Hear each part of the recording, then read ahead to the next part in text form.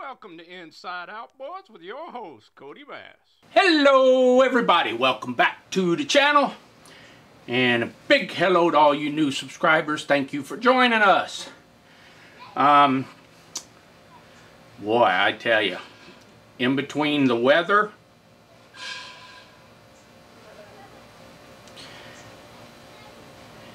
and the amount of stuff that's come in here, not outboard related stuff, you understand. Talking lawnmowers, weed whips, chainsaws, yada yada yada yada yada.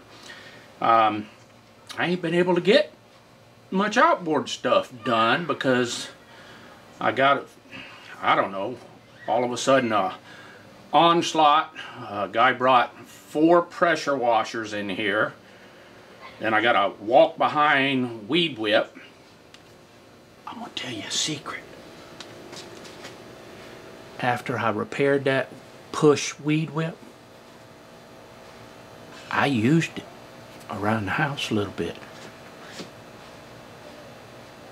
That's called proving grounds. You understand? I have to make sure it works properly. So, lawnmowers, weed whips, and you name it. Just got a couple more chainsaws in after just finishing a couple more chainsaws. So, been a little thin on the outboard stuff, getting caught up. But anyway, I think I got most of it caught up. I got one more lawnmower to come in here today, and that one can wait a day or two. We're going to do some outboard stuff. And then, the weather, it was raining, blowing sideways 40 knots, and then it cleared up, and I thought, well, I'm going to mix up me some good treated gas. What do you mean you don't treat your gas? Of course you treat your gas.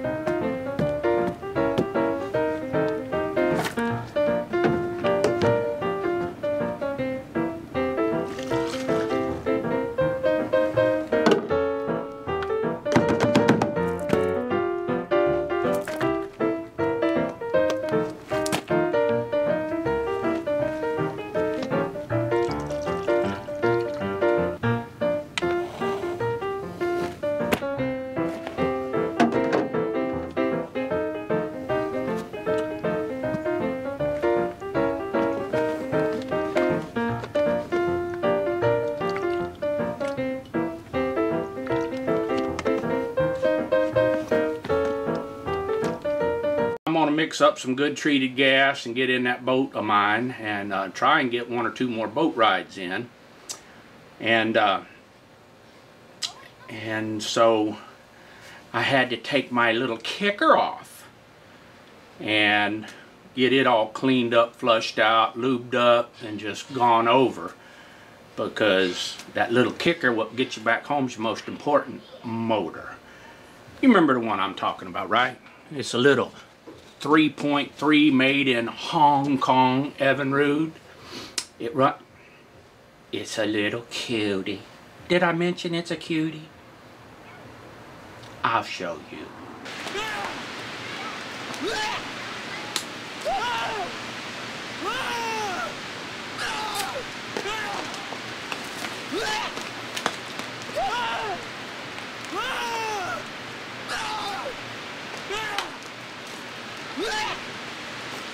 But I was looking at my kicker bracket. I'm going to take you out there and look you around. And this is the kicker bracket that came with the boat. And it ain't much. Now, I have used it before. Not to get home, but just to kind of make sure it works. But it's not good. You know, it kind of works just off friction. You got that deal like that, and then you see, it's not good. And the wood's starting to rot. Yeah, so it's not good. But I had a fella come in here and gift me this one. Now, I've got some other ones in my Conex, but he gifted me this one, and it's what I call old school good. You know what old school good is, right? But it was filthy. I washed it off with the hose and a little soap. And it says, made in the USA. Bremer, B-R-E-M-E-R. Bremer, looks like FG company. It's a TW20, made in USA. Now they've added, somebody added this piece of flat stock luminous to it. But it's kind of cool. You know, it's still got some of the mud on it and stuff. But you've got, so it would be mounted to the boat. And then you've got this here. So that would come on down. And then you've got this little spring-loaded thing. Woo! And that pops it back up. So when you, watch this right here. And it goes in like that. And then when you're ready to let it up, you push down a little bit. I kind of like that. And so I thought, I'm gonna wash it off some more, because you can see when it came in here, it looked like it'd almost been buried in mud. So I'm gonna clean it off some more. And for my little kicker, I don't really need this aluminum plate, but it's there, might as well leave it.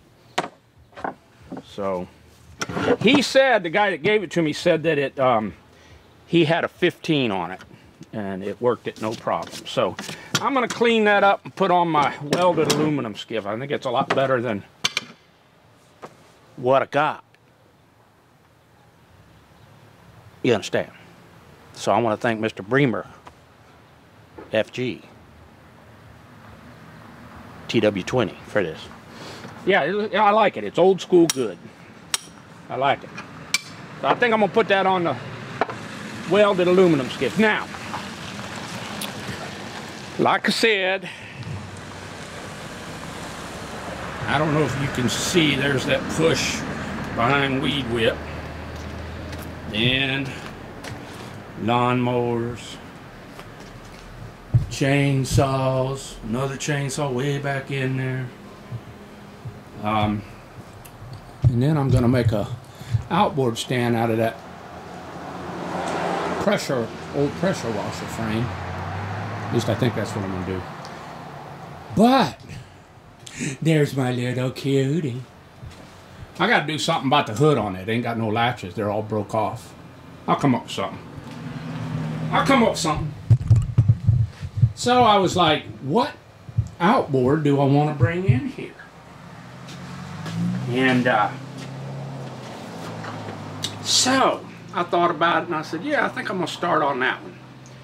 And I'm kind of going to bring it in because I got to make a stop right out here first. And we got to do some washing on it. I showed it to you before, but I've been kind of jonesing to get that one in here and see if we can't get it running. And so I'm gonna give it a wash, then we're gonna do a fax check, and hopefully if we don't find nothing terribly wrong with it, see if it's a runner. So let me get things together. I'll be right back. We all know what it means when I wear the hat. It means somebody came a-bearing the gifts. So, it's Christmas in September. Let's go look at it. Well, there she is. Guy come in and said, I broke the tiller handle. And he sure did. So it's broke it off. But pulls over good. Feels like it's good. Pretty good compressiones. Overall, it looks good. The propeller's in nice shape. Other than the broken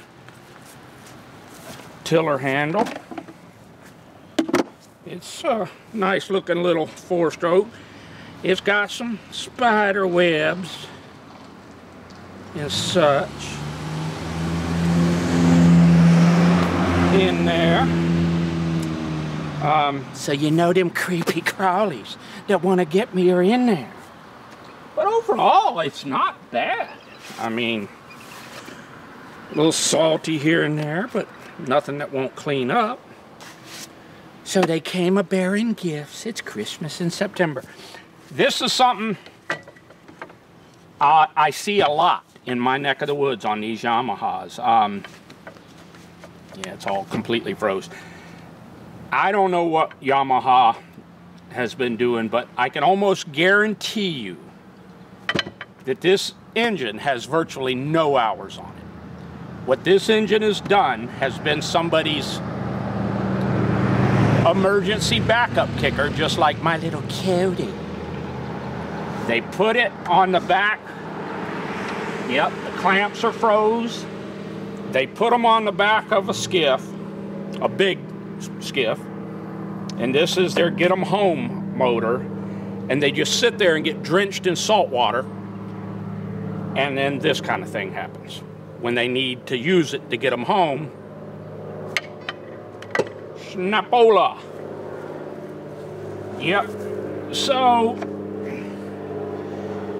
I'm gonna see if I can't, I think on this one, rig something up. I'm surprised that latch works. I'm gonna see if I can't rig something up different than that tiller that came with it. We'll have to see what I can come up with.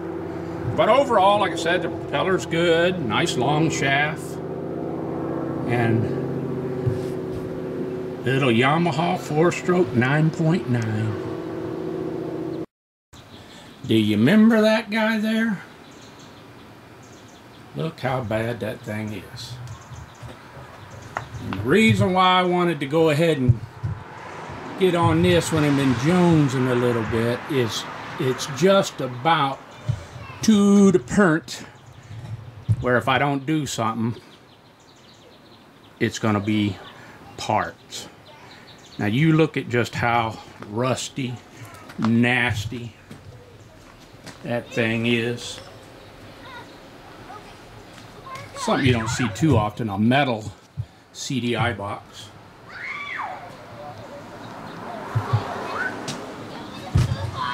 Now,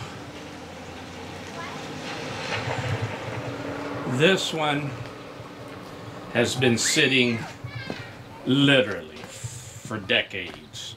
I don't know when they came out with these, but it was, you see all that salt in there? It was rode hard. Just, ugh. Sorry about the sun. No, I'm not. This is Alaska. I'm not sorry about the sun. You can see it's full of creepy crawlies that want to get me. So before I even start to wash it, I think. Yeah. But believe it or not, the thing. Look at that. Look at the stuff coming off. It has good compressiones. I mean, just going by feel, we'll do a proper compression check. And you say, what is it? What is it? What is it? What is it? This was gifted to me, and I really want to save it. And there it is. TOHATSU. Gesundheit. So, TOHATSU 18 on its last leg. This is the epitome of outboard abuse. I mean, that ain't no kidding. But, I mean, there's neutral. And there's reverse. So, shift's good. The throttle setup is off a Nissan and does not work. It tries to, but it's all that's going to have to come off. And if you look down here, you see them creepy crawlies that want to get me. And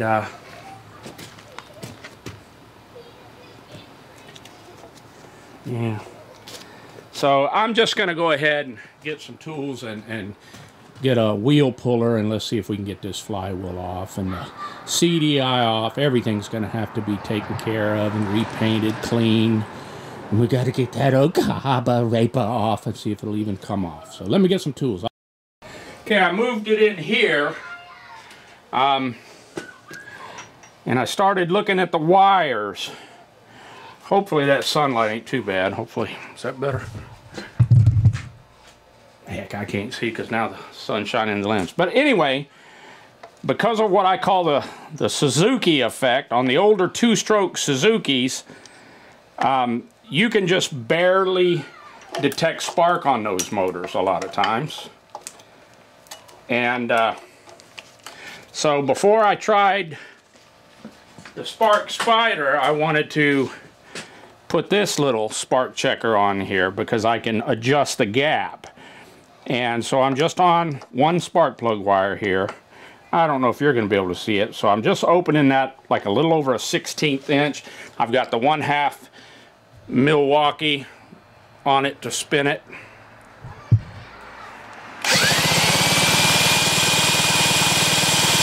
And I'm getting nothing on that one, which is what I would expect, and I'll tell you why here in a second. And there's the next one. Nothing. So I'm getting no spark. And I just wanted to make sure it wasn't a faint spark, kind of like the old Suzuki two-strokers. So then I put on the actual Spark Spider, which jumps a good sized gap here.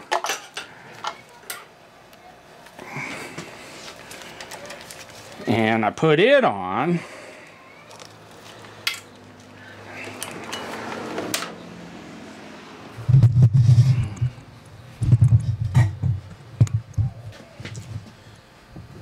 Sun's glaring. I can't even see whether you're in there. I hope you are. But anyway, right in here, and I get nothing. And the reason why I say that's what I expected is because looking at this thing, I see wires. Let me unhook the Spark Spider.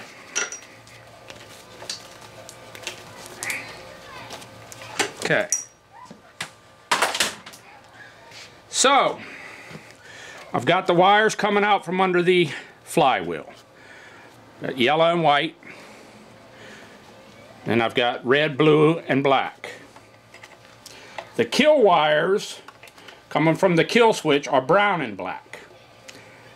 So here's the kill wires that would go to the kill switch. It's unhooked, so the kill switch is not the problem. But then when I look in here, there's no wires at all going to this coil that I see, and I don't see a place, so I'm thinking something's rotted off here or something, because this coil is completely isolated. There's nothing going to it. So that ain't gonna work. And I don't know what I did. There it is. So that ain't gonna work. You gotta have some coil wire. Let's see if I can get in there. Yeah. Okay. See if something rotted off this thing or what? What did it? What is it? There. Oh, that's kind of neat. It's got a spacer for that bottom one. Where do the wires go? Interesting. So, I'm gonna, maybe, yeah. As rusty as this thing is, it looks like there was a tab right here. So the hot was probably there and the ground was probably here. And what I've found with these old Suzuki's, TOHATSU's, and the different things, the Asian-made motors of old, so to speak, is that's the common, throw them in the shed and let them get in this condition. They lose spark. And also I found on this one, where's it at? This is, I don't know if I can strip it back, and I don't know if you can see it, but that's the black wire with the yellow stripe for the kill switch. It was unhooked. So the kill switch was unhooked, the kill wire going to the CD was unhooked, the coils was completely broke off, and I decided to go ahead and get some of this stuff off of here before I dive too far into this thing, but because with the throttle not working, and everything else, this might be a big rabbit hole.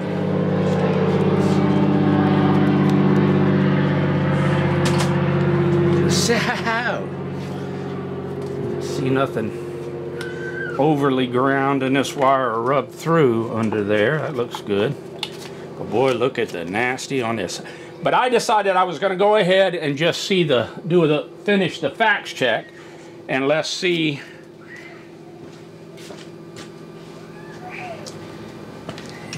if she can even be salvaged.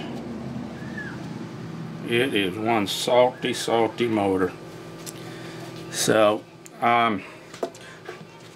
let's take and put the old compressiones in the bottom cylinder and see what we get.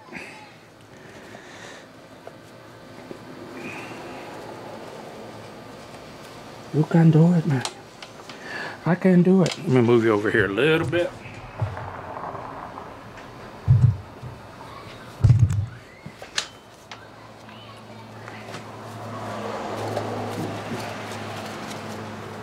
Okay. We are 0 on the bottom. Let's take the old half Milwaukee and give her some spin. Felt good. It felt good. What do we get? What do we get?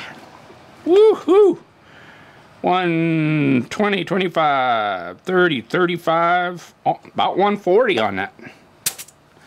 Now I did spray a long time ago. When I first got this motor, I sprayed some lube in those cylinders.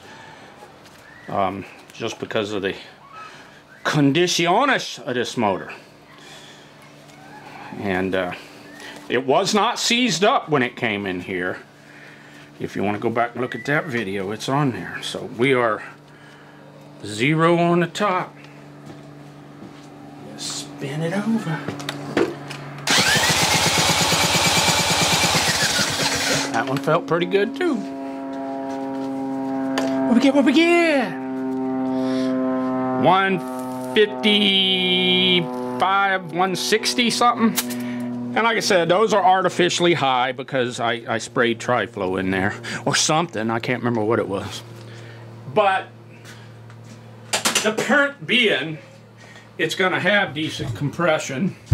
So now I will go ahead and get set up, and I'm going to go ahead and pull that carbon flywheel off of there. I'll be right back.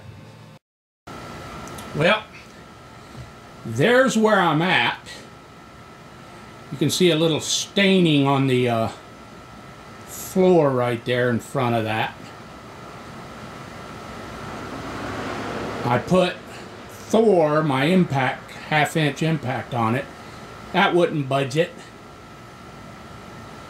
So now I'm trying a breaker bar. And keep in mind, this is just to get the flywheel nut off.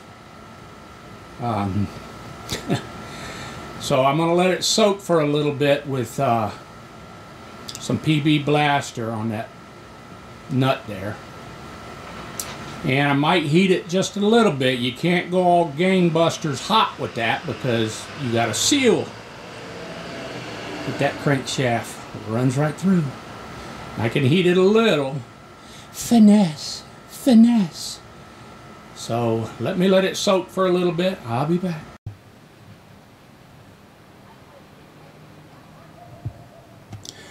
Okay, so what I did, I put some PB, I actually sprayed PB Blaster on anything that I could get PB Blaster on, especially that flywheel nut. Because if everything's as rusty under there or corroded as it is on the rest of this motor, I don't know if it'll be able to be saved. I squirted PB Blaster on the clamps, on the blum, and the blum. And yeah, the carburetor butterflies are froze up. Don't even know if I'm gonna be able to get this nut off of here. Maybe. Oh yeah, look at it. It might be a half a flat at a time, not even. But I can get to it. Luckily it froze in the just right spot to be frozen. Yeah, so I can't move the cam roller or nothing. Yeah. So, but that old flywheel nut, like I said, I can't go heating that thing all willy-nilly because there's a seal in there, and I'm not sure if I can even get parts for an old TOHATSU like this. I have no idea what year it is. I don't know what year. Oldie but goodie. Oldie but goodie. Get that boat there out of my way. Hey, I'm gonna give you a tip. Now, when you're taking apart anything mechanical, it don't matter what. You're working on an old lawnmower, it don't matter what. The first thing you want to do is take off, hear me now, the hardest, let's say you're taking a mower deck off. The hardest to reach nut, bolt, or whatever it's going to take to get that thing off, that's the first one you take off. Don't go, well, I'll just pop these ones off because they're easy to get to. No. That's not how it works. See, you want to get like this one. I got to get this hardest to reach one. Because if you can't get that one, everything else is going to just be wasting your time. So, anyway, I've got a bolt down here, and I can get it one flat at a time, or excuse me, a nut, and then down here. And I think that's all there'll be to getting this old carburetor off here. But it's going to take me a minute.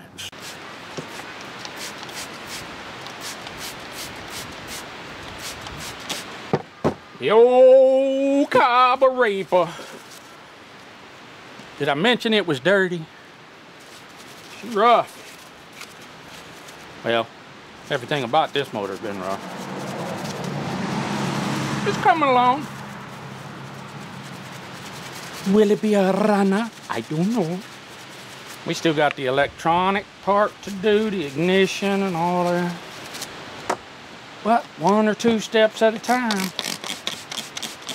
I'm just cleaning the outer body of this thing before I even crack it open.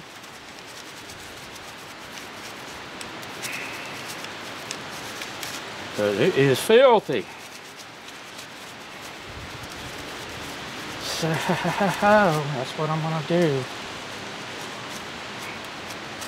She is filthy. So I'm gonna let this soak for a second. And we'll clean it some more and rinse it off. Okay. Let's open this old carburetor up, see what we get. Oh.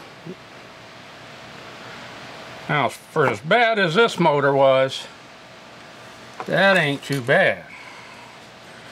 In fact, it's quite clean in there. Which way's to here? Look at that. Who knew?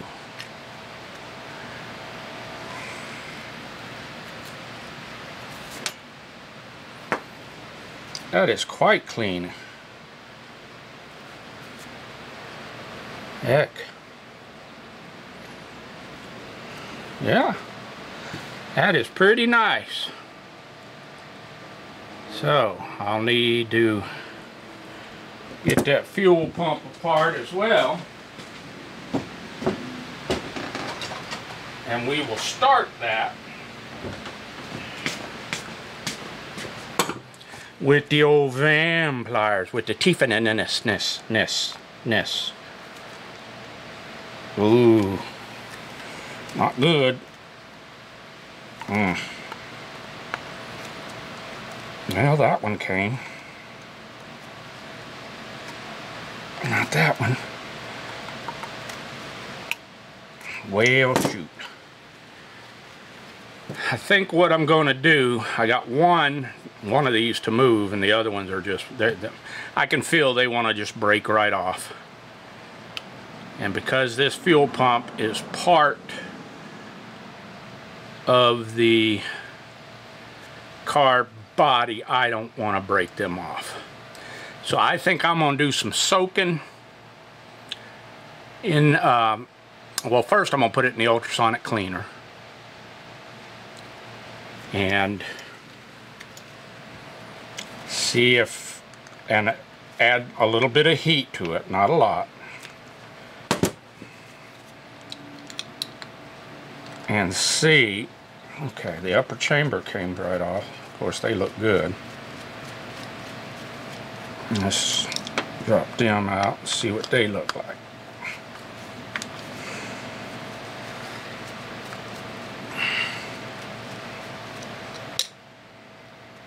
Come on out of there.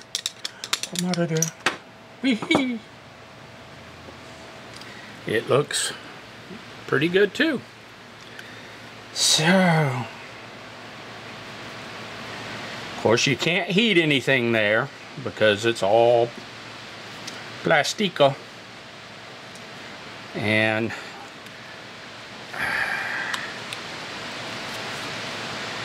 the butterfly is a little bit froze there for the choke, and so is the for the throttle. I can move it, but it's sticky.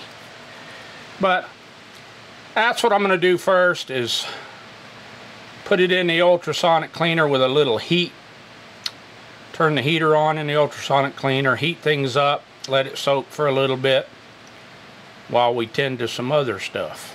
That's what I'm going to do. So I'll be back. Okay, now we've got the old carburetor in the ultrasonic cleaner with some heat getting on it, and I may have to turn it up on its side where those fuel pump screws are, and let it soak for a day or so. I'm not sure, but I don't want to break them off. It just becomes a big hassle. So I would like to coax them out of there. But overall, the little TOHATSU is coming along pretty decently. The carb, hopefully we can get the fuel pump apart and get that. We still got some ignition issues to overcome for sure. And like I said, it's not like I got a big stack of TOHATSU sitting out there. So I got to kind of maneuver a little bit carefully on this one, because I'm not sure what's available out there for it. I'll have to get on the old inner screen and look it up and see what's available. So I do have a basic manual for it, and hopefully can get some part numbers and whatnot off of that out of the parts index in there, and find what I need if I need any more parts. But it's getting a little long, it's getting a little late, and so I'm going to go ahead and call that a wrap. Thank you for watching. That's one more hack from See ya! Thanks for watching. More vids are coming on Inside Outboards with your host, Cody Bass.